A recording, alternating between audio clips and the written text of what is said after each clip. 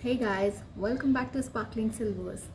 In today's video, I'm gonna show you how I achieved this peekaboo hair color look with the help of a semi-permanent color, and that too in 5 easy steps. So keep on watching the video till end, as a lot of information is about to come your way. Also, please hit the like button if you like the video, and also you can subscribe to my channel if you want to watch more gray hair videos. So let's start. Step 1, color selection. As it was for the first time that I was about to use a fancy color on my hair, I chose nothing extreme but a basic pink color. I think pink goes well with any skin tone. What can be a better platform than Pinterest to get ideas and inspirations for various hair experiments? So after exploring ideas on Pinterest, I found the underlayer coloring to be the most interesting and suitable for my bob hairstyle. So now we got to get a pink color. After going through various hair color brands on Amazon, I decided to get a very bright and vibrant flamingo pink color, which was from the Punky Colors. It is a semi-permanent cream-based color. It is cruelty-free, paraben-free, and also vegan. And the best part is, it's safe to be used on natural silver hair. It gradually fades out in about 12 to 15 washes. I'll share some pictures of how it washed out from my hair at the end of the video, so keep watching till the end.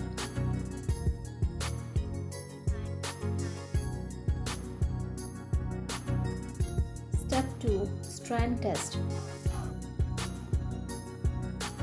Okay ladies, this is important. A strand test is crucial for 2 reasons. The first one is that it helps in determining the final color results. You know it's better than surprises of the outcome when you dye your full head of hair. Second thing is that it allows you to test for any allergic reactions you may have to the ingredients in the dye.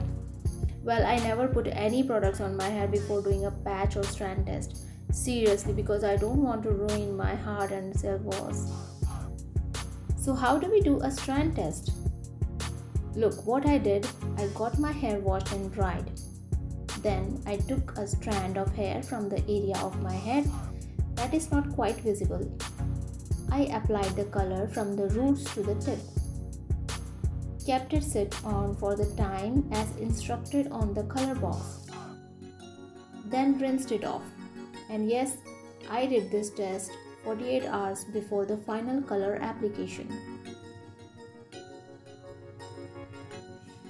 Step 3. Preparing hair and skin. Well, it is suggested to wash hair 1 to 2 days before the color application, but I washed it on the same day, as my hair releases oil the second day, and that's not a good idea as oily hair doesn't grab color better. Also, I skipped the conditioner as it creates an extra layer on hair, which is not great for better coverage and longevity of color. Applying Vaseline to the hairline and on the ears is also a good idea, as most of the semi-permanent colors are super staining. So now we are ready to move on to the next step, that is the sectioning of the hair. To get this underlayer look, I will need to part my hair in a way that it looks like a halo. So I'm gonna section my hair in 3 parts. First, I'm gonna center part my hair, and then starting from the recession point, I'm gonna move all the way around to the center of the back. After combing everything and tightly pulling my hair back, I'll make a nice and tight bun on top of my head. We'll repeat the same step on the other side of the head. Here we are done with the sectioning of hair. And now let's move on to the final step, that is the coloring.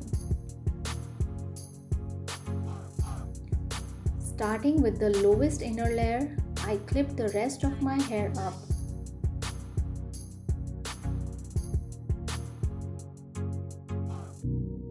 Then, putting on the gloves, I started the color application. I started with a brush, but then I preferred my hands for a quick application.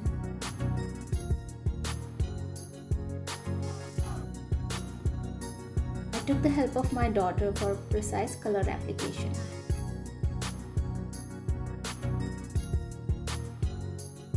Then I just kept on sectioning and coloring till I was done.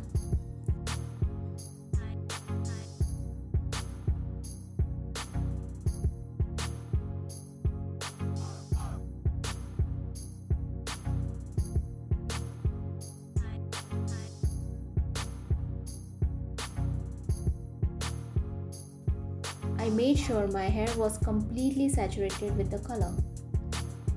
I kept the color on for 30 minutes and then with my gloves on, I rinsed off the color with the lukewarm water and applied the conditioner. And this is how the color came out to be.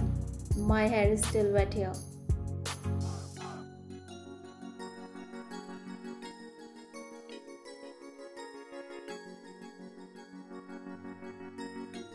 So the final outcome after drying and straightening my hair. Isn't it gorgeous? I think I'll be doing it again with a blue underlayer.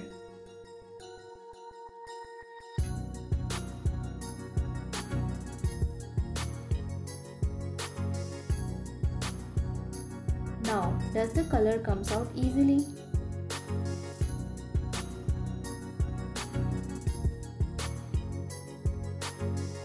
I would say yes. Here are a few pictures of my hair after several hair washes, and see, it came out gradually. And this is how my hair looks today after almost 15 hair washes. The color is barely noticeable and will come out completely in a few more washes.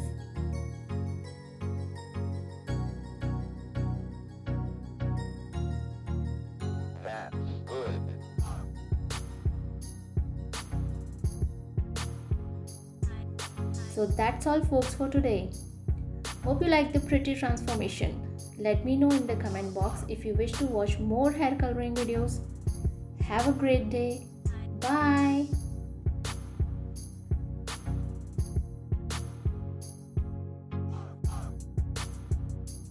Hey guys, welcome back to Sparkling Silvers. In today's video, I'm gonna share you.